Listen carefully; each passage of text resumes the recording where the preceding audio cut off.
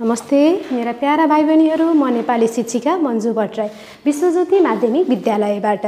म आज महामारीका रूपमा फैलिएको कोरोना भाइरसका कारणबाट हामी सबै आफ्नो घरभित्र बस्न बाध्य भइरहेको यस समयमा अनलाइन कक्षा मार्फत हजुरहरू समक्ष उपस्थित भइसकेकी छु।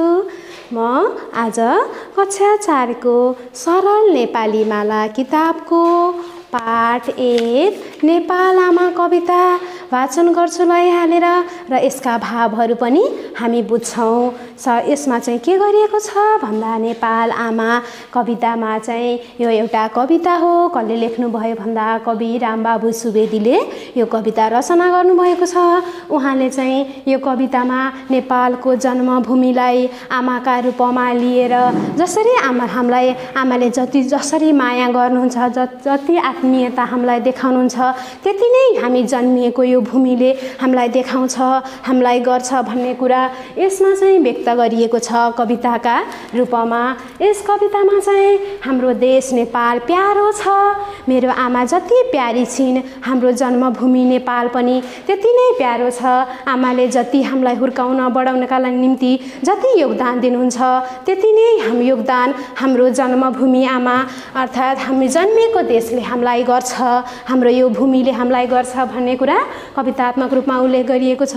साथमा नेपालका 3 खण्ड, यहाँ पाइने डाँफे मुनाल कोइलीका कुहु कुहु आवाज, त्यस्तै गरी नदी नाला हिमालहरू पग्लिएर बनेका नदी नालाहरू, डाँडा पाखा वन जङ्गलहरूलाई चाहिँ कवितात्मक रूपमा उल्लेख गरिएको छ। मैले भनिसकेँ हजुरहरूलाई, जन्म दिने आमा जति प्यारी हुन्छन्, त्यो जति उनले हाम्रो निम्ति योगदान गरेकी हुन्छन् त्यति नै योगदान चाहिँ हाम्रो भूमिले पनि हामीलाई बढ्नका लागि, आफ्नो कर्म दिनका लागि गरेको हुन्छ भन्ने कुरा यो कविताले चाहिँ हामीलाई बुझाउन खोजेको छ। कविले चाहिँ हामीलाई यो कविता मार्फत उक्त भनाइहरू, उक्त भावहरू व्यक्त गर्नुभएको छ। अब चाहिँ हामी कविता लैहालेर वाचन गर्छौँ, साथमा यसका भावहरू पनि हामी बुझ्नेछौँ। नेपाल मेरी आमा हुन्, आमाकै माया मधुर, आमाले पालिन् बढाइन्, आमा नै मेरी हजुर। प्रस्तुत कविताको पंक्तिमा चाहिँ के भनिएको छ? नेपाल मेरी आमा हुन्। मैले भनिसकेँ, जन्मभूमिलाई चाहिँ यहाँ आमाका रूपमा व्याख्या गरिएको छ। नेपाल मेरी आमा हुन्, आमाकै माया मधुर हुन्छ, स्वादिलो हुन्छ, महक भएको हुन्छ। नेपाल आमाको माया, आमाकै माया मधुर, आमाले हामीलाई बढाइन्, आमा नै मेरी हजुर हुन्। उनले हामीलाई हाम्रो पेट भर्नका लागि आवश्यक पर्ने अन्नहरू, हामीलाई पिउनका लागि आवश्यक पर्ने पानीहरू कसले दिन्छ भन्दा हामीलाई नेपाल आमाले दिएकी हुन्छन्। त्यसैले आमा नै मेरो सर्वस्व हुन्, आमा नै मेरी हजुर हुन् भनेर यो कविताको पंक्तिले व्यक्त गरिएको छ। त्यस्तै उत्तरमा अग्लो हिमाल, काखमा डाँडा पाखा छन्, तराई तलसम्म थर घुम्दछ त्यतै मेरो मन। उत्तरमा के छ? उत्तरमा अग्ला हिमाल छ। हामीले अघिल्ला कविताहरू पनि पढिसकेका छौँ कक्षा 3 मा, हो कि हैन? उत्तरमा अग्ला हिमाल छन् अनि हिमालको काखमा चाहिँ के छ रे? डाँडा पाखा रहेको छ। उत्तरमा अग्ला हिमाल छन्, हिमालको काखमा चाहिँ डाँडा पाखा रहेका छन् मेरो। अनि डाँडा पाखा पछि चाहिँ तल चाहिँ के छ रे? तराई खण्ड रहेको छ। माथि हिमाल, त्यसपछि पहाड, त्यसपछि तराई। हिमाल, पहाड र तराई यी चाहिँ हावापानीका दृष्टिले यी क्षेत्रहरू चाहिँ, यी भागहरू चाहिँ छुट्टा छुट्टै छन्। मैले भनिसकेँ, हिमाल चाहिँ चिसो हुन्छ, तराई चाहिँ तातो हुन्छ र यो दुईटैको सम्मिश्रण हामीले कहाँ पाउन सकिन्छ भन्दा पहाडमा पाउन सकिन्छ। तराई चाहिँ तलसम्म परेको हुन्छ, हिमाल अग्लो पहाड काखमा र तराई चाहिँ सम्म परेको हुन्छ। मेरो मन चाहिँ त्यतै घुम्दछ भनेर कविले यहाँ व्यक्त गर्नुभएको छ।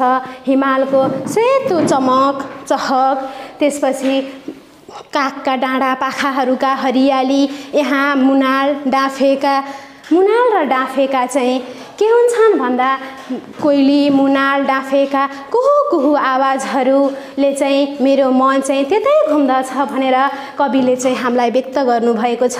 त्यस्तै अर्को कविताको पङ्क्तिमा के भनिएको छ भन्दा पग्लिन्छन् आमा नेपाल नदी र नाला बनेर उड्दछन् डाँफे मुनाल घुम्दछ छाया मैनेर उड्दछन् डाँफे मुनाल घुम्दछन् छाया मैनेर पग्लिन्छन् आमा नेपाल भनिएको छ। आमा के बनेर पग्लिँदै रहेछिन् भन्दा हिमाल बनेर नदी हिमाल यो चाहिँ आमा भइन्, यो सम्पूर्ण देश आमा। उहाँ चाहिँ पग्लिन्छन् आमा नेपाल के बनेर भन्दा नदी र नाला बनेर पग्लिन्छन्। उहाँले चाहिँ हाम्रा प्यास र तिर्खा मेटाउने काम गर्छिन् र हामीलाई चाहिँ हिमालबाट चाहिँ हामीले के प्रेरणा पाउन सकिन्छ भन्दा जस्तो सुकै आपद विपदको घडीमा पनि हामी अडिग र अटल हुनुपर्छ। जस्तो हामीलाई आमाले जस्तो माया हामीलाई दिनुहुन्छ कि होइन, हामीलाई हुर्काउनका लागि हामीलाई बढाउनका लागि आमा कहिले पनि धरफर नगरिकन नआत्तिकन अडिग र अटल भएर हामीलाई जुन योगदान दिनुहुन्छ त्यही योगदान चाहिँ हामीलाई हाम्रो भूमि हरेक हाम्रो हिमाल पहाड हाम्रा देशमा भएका हिमालले यहाँका वन जङ्गलले र हाम्रो त्यो सम्पूर्ण कुरा नदी नालाहरूले हामीलाई योगदान दिएका हुन्छन् र हिमालले जतिसुकै आँधी हुरीसँग जुधेर नेपाल र नेपालीको रक्षा गरेको हुन्छ, हाम्रो रक्षा गरेको हुन्छ, हाम्रो प्यास र तिर्खा मेटाउने काम केले गरेको हुन्छ भन्दा हिमालले गरेको हुन्छ। हजुरहरूले बुझ्नुहुन्छ अडिग मैले भनेको बुझ्नु भएन कि अडिग भनेको चाहिँ नचलमलाउने, अटल भनेको सधैँ कायम रहिरहने। हिमालले चाहिँ हामीलाई सधैँ अडिग र अटल रहनुपर्छ भन्ने शिक्षा दिन्छ, जुन शिक्षा चाहिँ हामीले आफ्नो आमाबाट पनि पाउन सक्छौँ, आमाबाट पनि पाएका छौँ। त्यस्तै गरी अर्को पङ्क्तिमा छ चिसो छ पानी मूलको बासना मिठो फुलको नाच्दछु यही रमाई आमाकै हात समाई नाच्दछु यही रमाई आमाकै हात समाई। चिसो छ पानी मूलको, चिसो छ पानी मूलको कि होइन, हाम्रो यो पानी त कहाँबाट बगेको हुन्छ भन्दा हिमालबाट बगेको हुन्छ। यसको स्रोत भनेको त हिमाल हुन्छ, हिमाल त हिउँले बनेको हुन्छ। त्यसैले यो पानी चाहिँ के हुन्छ भन्दा चिसो छ पानी मूलको, मूलबाट बगेको पानी चिसो हुन्छ। हजुरहरूलाई थाहा छ होला हाम्रै यही नारायणी नदीको पानी पनि कति चिसो छ, यो चाहिँ हाम्रै हिमालहरूबाट बगेर आएको नदी हो। त्यसैले चिसो छ पानी मूलको बासना मिठो फुलको, बासना के को मिठो हुन्छ भन्दा फुलको। हाम्रो घर आँगनमा फुलहरू फुल्दा कति मिठा बासनाहरू आउँछन्। चिसो छ पानी मूलको बासना मिठो फुलको नाच्दछु यही रमाई म यही रमाउँछु मेरो हिमालको सेता चमक, पहाडका हरियाली डाँडा, त्यसपछि तराईको यो अन्नका भण्डार मानिने तराईका लहलह धानका झुलेका बालाहरू भएका यो सुन्दर मेरो देशमा म यही रमाउँछु। यही भूमिमा आफ्नो हरेक कार्यहरू मैले यही पुरा गरिरहेको हुन्छ। त्यसैले यहाँ भनिएको छ नाच्दछु यही रमाई आमाकै हात समाई, यही रमाउँछु आमाकै हात समाउँछु भनेर प्रस्तुत कविताले यहाँ व्यक्त गरिएको छ। हामीले एकचोटि फेरि कविता लय हालेर वाचन गर्छौँ, सँगसँगै हजुरहरू पनि लय हालेर वाचन गर्नुहोला। नेपाल मेरी आमा हुन् आमाकै माया मधुर, आमाले पालिन् बढाइन् आमा नै मेरी हजुर।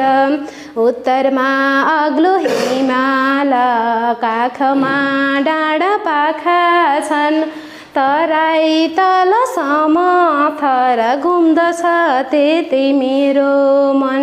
पग्लिन्छन् आमा नेपाल नदी र नाला बनेर उड्दछन् डाँफे मुनाल घुम्दछ छाया मैनेर। चिसो छ पानी मूलको बासना मिठो फुलको नाच्दछु यही रमाई आमाकै हात समाई नाच्दछु यही रमाई आमाकै हात समाई। कति राम्रो छ यो कविता हो कि होइन? एकचोटि हजुरहरूले फेरि घरमा प्र्याक्टिस गर्न सक्नुहुन्छ, अभ्यास गर्न सक्नुहुनेछ। आज चाहिँ हामीले यो कविता वाचन गऱ्यौँ र यो कवितामा भएका शब्दहरू, कठिन शब्दहरू हजुरलाई लाग्न सक्छ। हामीलाई चाहिँ के लाग्छ? मधुर। मधुर भनेको के होला भन्ने जिज्ञासा हजुरहरूलाई पक्कै पनि अघि नै भइसकेको हुनुपर्छ। मधुर, आमाकै माया मधुर। मधुर भनेको स्वादिलो, महक भएको, स्वादिलो। आमाको माया स्वादिलो हुन्छ, जुन माया हामीले अरूबाट कमै रूपमा पाउन सकिन्छ। आमाको माया स्वादिलो हुन्छ, महक भएको हुन्छ, मिठो महक भएको हुन्छ भनेर हामीले यहाँ कवितामा पनि बुझ्न सक्छौँ। कविताबाट पनि समथर, समथर भनेको होचो अग्लो नभएको, सम्म परेको भूमिलाई चाहिँ हामीले समथर भनिन्छ। जहाँ चाहिँ तराई खण्डमा चाहिँ उक्त भूमि रहेको हुन्छ। हामी अहिले हाल बसोबास गरिरहेको यहाँ पनि हाम्रो भूमि के रहेको छ भन्दा समथर, सम्म परेको छ। समथर भनेको अग्लो होचो नभएको, सम्म परेको, समतल। मैनेर, हामीले बन्यौँ माथि मैनेर घुम्दछन् छाया मैनेर।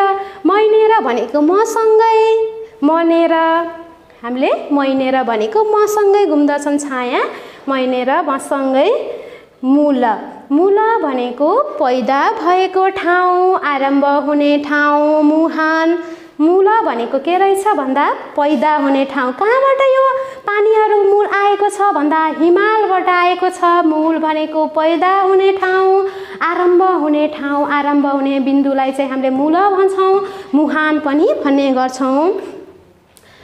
मूल भनेको पैदा हुने ठाउँ, हिमालबाट नै नदी र नालाहरू आएका हुन्छन्। चिसो छ पानी मूलको, बासना मिठो फुलको। चिसो छ पानी मूलको हामीले भनिसक्यौँ। चिसो छ पानी मूलको भनेको मूल भनेको पैदा भएको ठाउँ। यस कवितामा चाहिँ हजुरहरूले बुझ्नुभयो होला, जन्म दिने आमालाई, जन्म दिने आमा र आफ्नो भूमिलाई चाहिँ यहाँ कवितात्मक रूपमा गाँसेर व्याख्या गरिएको छ, व्यक्त गरिएको छ। अर्थात् जन्मभूमिलाई आमाको रूपमा लिएर यहाँ व्याख्या गरिएको छ। हिमाल, आमाबाट हामीले जुन शिक्षा पाउँछौँ, आमाले हाम्रो लागि जुन योगदान दिनुभएको हुन्छ, त्यो योगदान हाम्रो देश नेपालको यस भूमिले हामीलाई दिएको हुन्छ।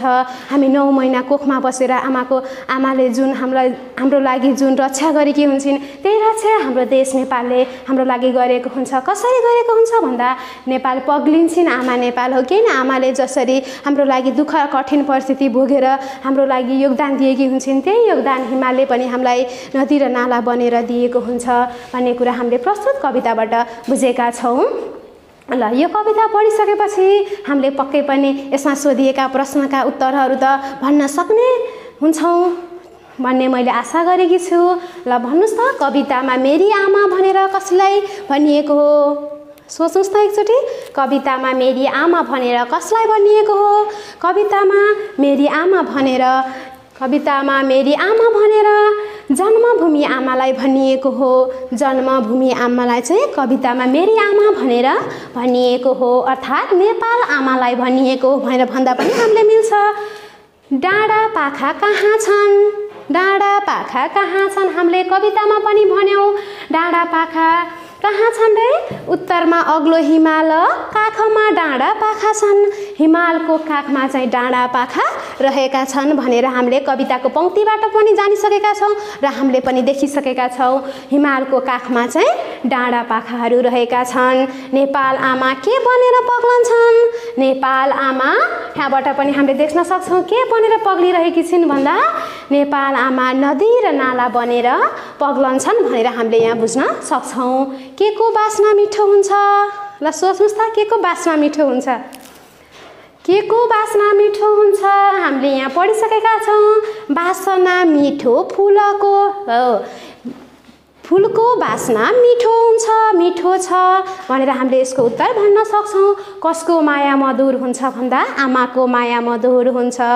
नेपालको काखमा के छ? नेपालको काखमा डाँडा पाखा छ। तराई कस्तो छ? ल भन्नुस् त तराई कस्तो छ? सम्म परेको समथर छ, अग्लो होचो नभएको सम्म परेको छ तराई। कबिनेर के को छाया घुम्दछ? भन्नुस् त कबिनेर के को छाया घुम्दछ? कबिनेर डाँफे र मुनालको छाया घुम्दछ। हामीले पढिसक्यौँ, उड्दछन् डाँफे मुनाल, घुम्दछ छाया मैनेर। मैनेर भनेको कबिनेर भन्न खोजिएको। कबिनेर चाहिँ यहाँ डाँफे र मुनालका छायाहरू घुम्दछौँ। ल यस कविताबाट चाहिँ हामीले उक्त प्रश्नका उत्तरहरू दिन सक्छौँ। भाइ बहिनीहरू, हजुरहरूले यस कविता बुझ्नुभएको छ भन्ने आशा गरेकी छु। यस कविता चाहिँ हजुरहरूले घरमा लयाएर वाचन गर्नुहोला र साथमा नेपालको बारेमा कुनै एउटा कविता लेख्न सक्नुहुन्छ, लेख्नुहोस्। आजको गृह कार्य चाहिँ हजुरलाई नेपालको बारेमा कुनै एउटा कविता बनाऊ। कविले कति राम्रो कविता बनाउनु भएको छ, नेपाल आमा। यस्तै कविता हजुरहरूले नेपालको बारेमा एउटा कविता बनाउनु होला र यो कविता चाहिँ घरमा लयाएर वाचन गर्नुहोला भन्दै आज छुट्टिँदै फेरि भेट्ने बाचा गर्दै म जाँदैछु। हस्त धन्यवाद।